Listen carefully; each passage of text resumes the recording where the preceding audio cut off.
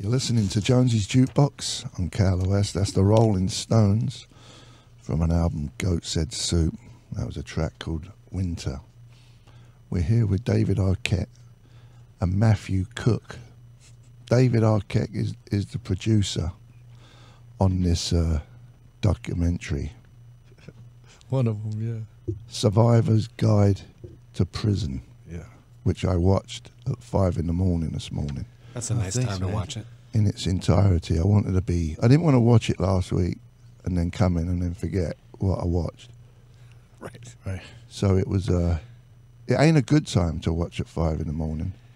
What would be the best time to watch the documentary? Jeez, I don't know. Midday. Midday? Yeah, because then you have the rest of the day to recover. Yeah. You won't have a nightmare. How long did it take to make? Only 5 years. That's it? Yeah. I mentioned to you earlier, I remember seeing, you were kind of talking about it on Facebook about a year ago, right? Yeah. Well, we were kind of sort of dabbling into the topic. There was this really horrible news story that I'd read about a kid named Devin Guilford, a 17-year-old kid in Michigan, who flashed his brights at somebody on the road at night for safety reasons, and thinking that this person would then turn off their brights, but it turned out that it was a cop, and the cop pulled him over and escalated the situation to the point of physical violence and ended up shooting this 17-year-old kid who'd never been in a fight before 7 times and killing him.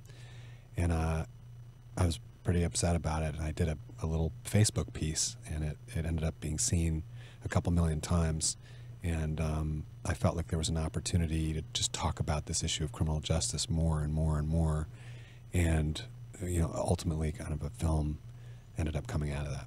Yeah. So what, I mean, it's a lot of it's to do with money, right? Like anything.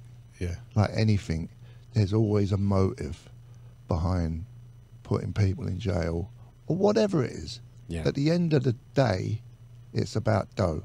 Sure. $80 billion a year on average, I think, is spent on locking people up. And it's not money well spent. As it turns out, 80% of the people that go to prison, state prison, which is where most people go, they return within 5 years. So that's an 80% failure rate. It's not only a failure in the sense of people go back to prison, they don't get rehabilitated, but they're ripped away from their families. So what's the effect on their families, and how does that actually help victims of crime? It doesn't. So it's a disaster kind of in every way that you look at it. And I think it's something that we think of as being as natural as the setting and rising of the sun. You put people in prison when they do something wrong, but in fact, it's not. It's something that we invented. It was our next best idea after chopping off people's hands and heads. And it's pretty barbaric, and there's a lot of things that do people a lot more good than prison, both in preventing crime and in helping people who are victims of it. Does this just happen in America, this system? No, it's all over the world, but we do it the best or the worst.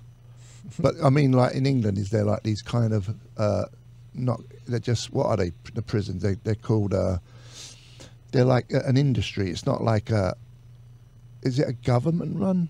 I mean, I don't know. I wouldn't be an expert at all at the prisons in England, but I know that in terms of our per capita, proportionally, we incarcerate more people than anybody else. Numerically and proportionally, here in the land of the free, we do it the most.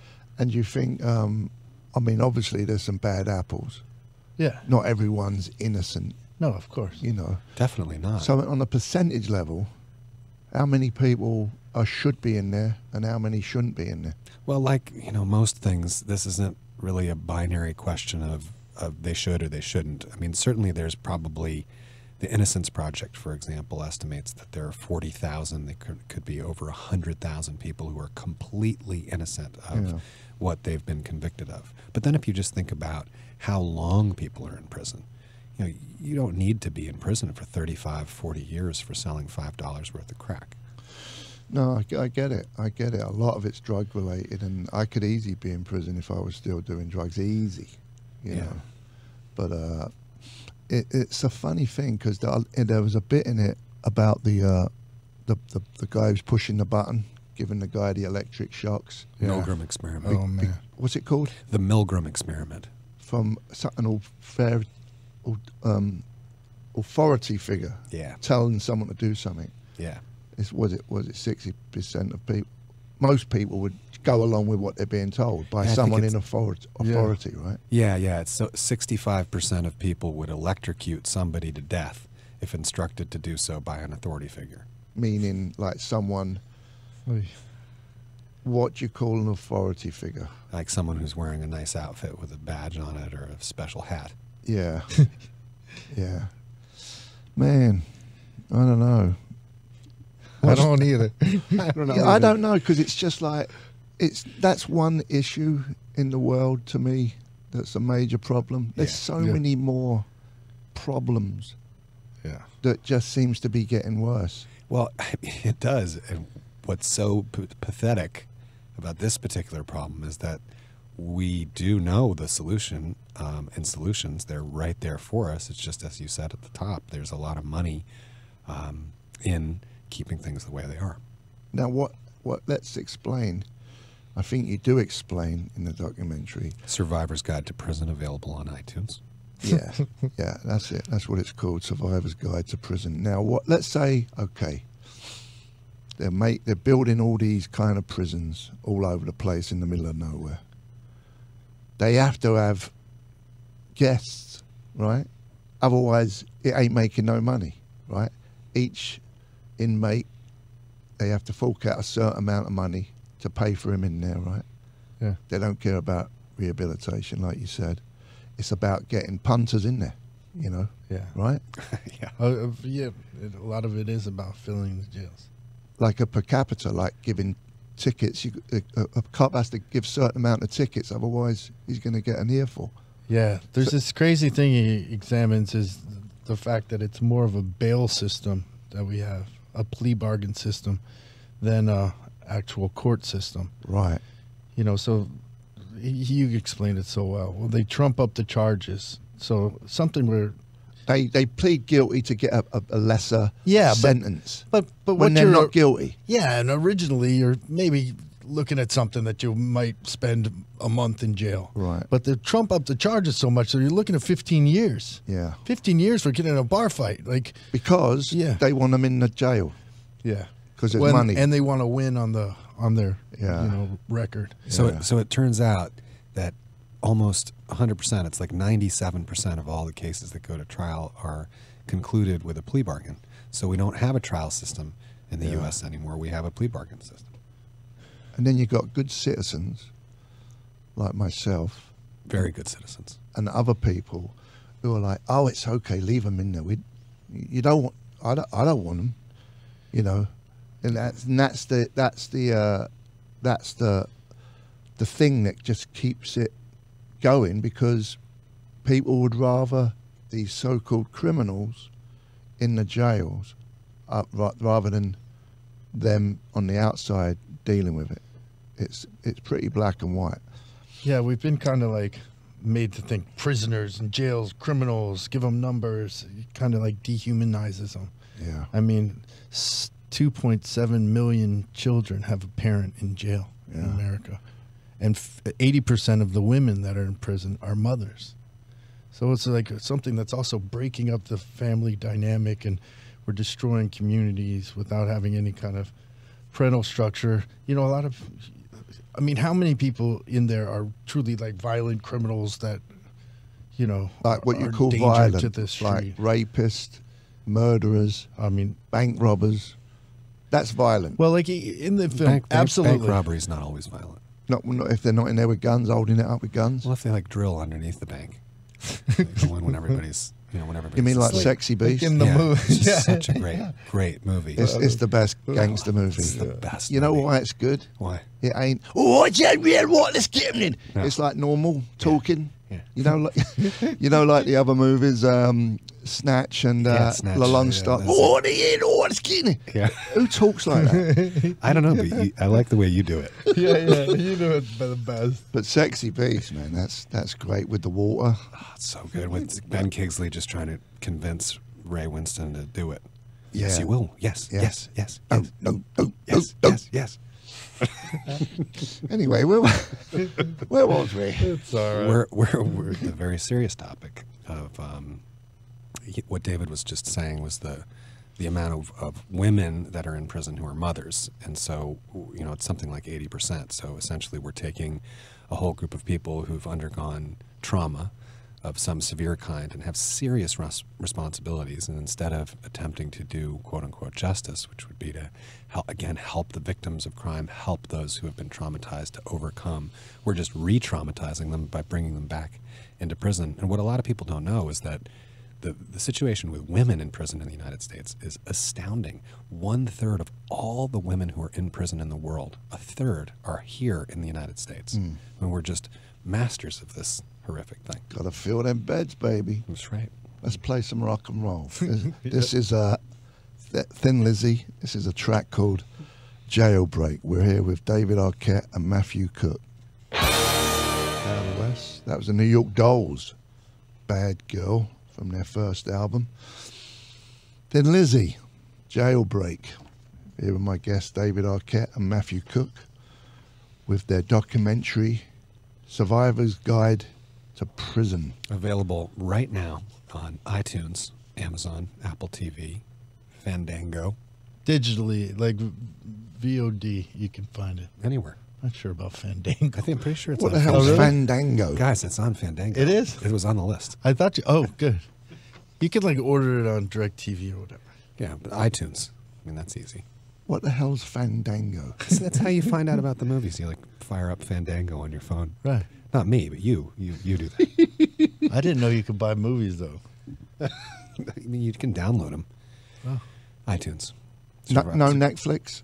Netflix, yeah, in July. Yeah, You don't want to wait until July. I know it always goes to Netflix at the end, right? Right, it just slides through everything. I've and lands on bought Netflix. stuff off iTunes, and then 2 weeks later it's on Netflix for nothing. Yeah, don't mention that. But only some rare movies, not your move. No, and that's way, way, way in the future in July. You could get arrested before that, and then you wouldn't have seen the film, and you wouldn't know what to do. Can you watch documentaries in jail? Not this one. They ain't going to want to show this one in jail. No, I think they have to be cleared. They get computers, though, don't they, in jail? Yeah. Statistics have shown that by having a television in jail, people tend to be less troublemaking. Yeah. There were some scenes with the two dudes, the white dude and the black dude, who got wrongly put in there. Man, Yeah. oh, kill me. Yeah. Kill me. So you think that happens on a daily basis, that people get arrested because bad cops, they want to convict someone, they don't care about who really did it?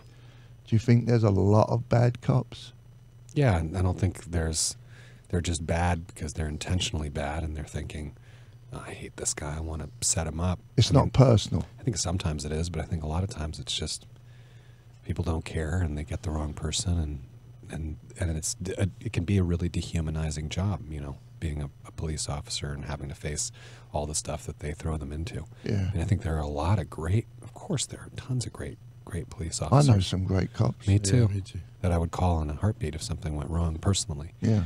But, at the same time, we're giving them an enormous job. I mean, we put in their hands everything. Everyone who falls through the cracks, schizophrenia, bipolar, mental health issues, addiction, domestic issues, all kinds of social ills, we leave that to cops essentially to solve because we've closed down so many of the other programs that would have helped people.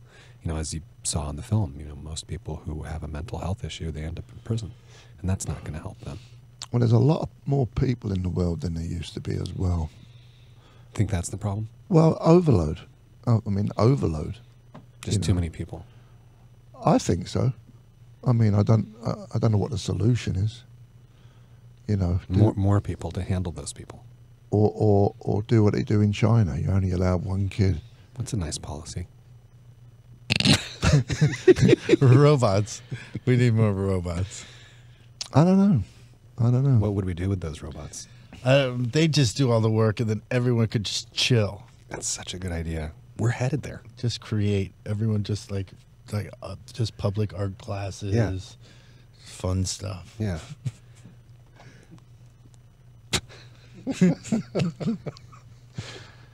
Robots. That's the answer. It's the Robo-cops.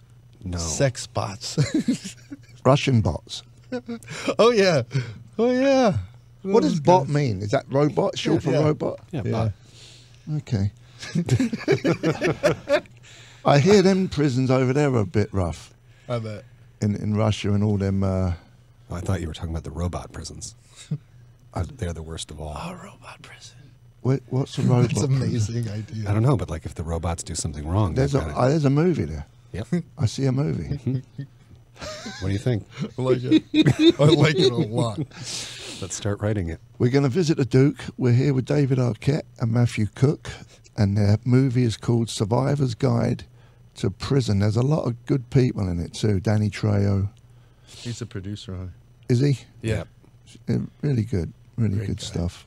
I enjoyed it, other than couldn't sleep afterwards. Well, you watched it first thing in the Well, morning, so you shouldn't be going back to sleep. Yeah, but you think, oh man, this could literally happen to anybody Yeah, it's horrifying. at the wrong time, wrong place. Boom. Yeah, be really, really nice and do everything right. Oh man, I think I'd die if I think I'd top myself if I thought someone was going to give me like 10 years in one of these A lot of people do. crazy places. Hmm. Let's visit the listening to Jonesy's Jukebox and KLOS. That was the Doors. People are strange when you're a stranger. And we had the Faces, Borstal Boys. That was the name of that track. David Bowie, Boys Keep Swinging. Beautiful. The New York Dolls, Bad Girl. I've already said that one, and oh well, can always say it again. We got David Arquette and Matthew Cooke, filmmakers, producers. Survivor's Guide to Prison is the documentary that just came out, and you can get it on Fandango. Oh man, what a word! Couldn't they come up with something better than that? Fandango. You can get it on iTunes as well if you don't like that word. Yeah, and then you can wait for a couple of weeks and get it for free on Netflix. No, it's going to be, it's so many months away. It's months away, Jonesy. You're going to get a lot of people in trouble. I'm sorry. Will I go to jail? Yeah, and they won't know how to deal with it. Are there some prisons worse than others? Yeah, I'm sure. What about the old school ones, like old brick prisons? I mean, I don't know if it's really the construction that makes it better or worse. It's the programs. I mean, there used to be, San Quentin has incredible programs. There's one called the Prison University Project, where people can get a higher education and get prepped for a higher education. And that's really what people need in order to prevent them from returning to a life of crime, is a really good education and really good opportunities for jobs. And Jody Lewin, who heads up the Prison University Project at San Quentin, is just incredible. And people turn their lives around, and they don't go back to prison when they go through that program. Yeah, 0 recidivism rate if they get a master's degree in prison. Yeah, how comes they're doing that and everyone else ain't? Well, How comes they get away with doing that, I should say? what do you mean? Well, that different concept. Oh, because there was volunteers willing to do it. I mean, they didn't get funding. Jody and her staff they wanted to do it. They cared, and they saw an opportunity, and San Quentin Prison invited them in and support those programs. I think the proximity to San Francisco and that area helps San Quentin, so they get a lot of volunteers coming in and doing all sorts of programs. I taught acting class there 2 days for 2 days. It was pretty intense. With a bunch of inmates? Yeah, it was an eye-opening experience. But a lot of people think, like, since we're doing this, that we're anti-cop or something like that, and it's the furthest from the truth. We totally respect law enforcement. I think the gripe is that there's a lot of criminals, and you're basically saying none of them are bad. No, of course not. What we're saying is there's a better way to turn them from criminals to not criminals, and there's a better way to help victims of crime heal and, if they can, reconcile. I mean, if we're doing something that has an 80% failure rate, we should turn that around. I mean, it's just insane to say not. Yeah. Well, listen, man. men. Yes, Thanks for coming by. Hey, thanks for having us. our pleasure. That was insightful, and I love the documentary. It's definitely worth watching. Just don't watch it at 5 in the morning. You can watch it at 6 in the morning. It's not bad. 7. Definitely don't do any meth and watch it. No, I wouldn't recommend doing that. Don't do meth at all. At all, That's really. the worst. I'm kidding. Just gonna go I'm out on kidding. a limb. It's a joke. Don't ever. I know. Of course, it's a joke. I'm paranoid enough, man. Yeah. No kidding. Do you think that most people who watch it think, do you think that's the message? That could happen to me. When they, that's what I got from it after watching it. Definitely, it can happen to anybody. I mean, that's why we made it. There, but for the grace of God, go I. But I the mean, percentages of all the people in America that could happen to you is high. Yeah. With Yeah. all how many people in America? 350 million, roughly. Yeah, Last time I counted. yeah. Interesting. So yeah, there's over 2 million people in prison. There's around 8 million, I think, under correctional supervision. It's insane the amount of people that we lock up for all kinds of things and for way too long. And there are programs, restorative justice programs, and community programs, educational programs that all prove to keep people from going into crime, helping people get help with their addiction and so forth. And putting them into prison is not the answer to all these things. And that's the message of the film. Okay. Again, thanks for coming by. Hey, thanks for having us. Good luck. Thanks, Jonesy. I'm going to leave you with Roxy music, The Bogus Man. And we'll be back on the box tomorrow at 12 bells. See you later.